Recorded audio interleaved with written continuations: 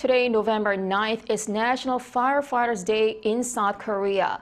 The day symbolizes the emergency services hotline number 119.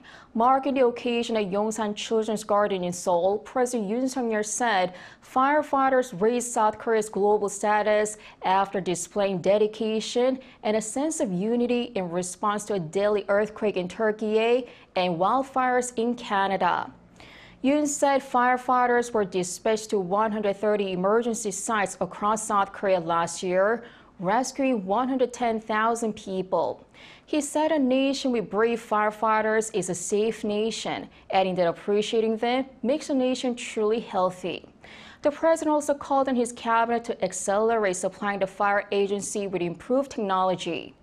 Some 1,000 firefighters, as well as representatives from the embassies of Türkiye and Canada, attended the event.